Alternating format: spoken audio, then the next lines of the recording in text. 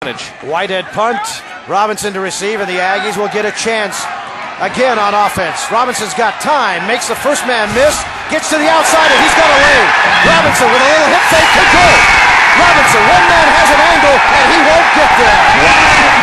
Kevin Robinson, touchdown Aggies. Wow, no flags. And Steve, they started off the game, the first kickoff, they kicked it short to the 25-30-yard line. They scored a touchdown, they kicked it to the 30. The next touchdown they kick off. That's exactly why, because they figured, you know what, Utah State's not going to beat us with their offense, although they've been very impressive today. We got to keep the ball out of Kevin Robinson's hand. They did it on the kickoff. Why not do it on the punt? What a run back. Pratt was the only man who had a chance at him, and not much of one, as Robinson scores the touchdown. The PAT up and good, and the Aggies lead this one 21-14 after trailing 14-0, Mike.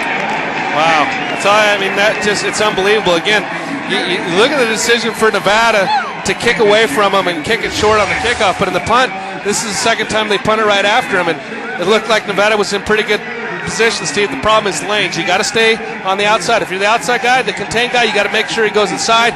He doesn't.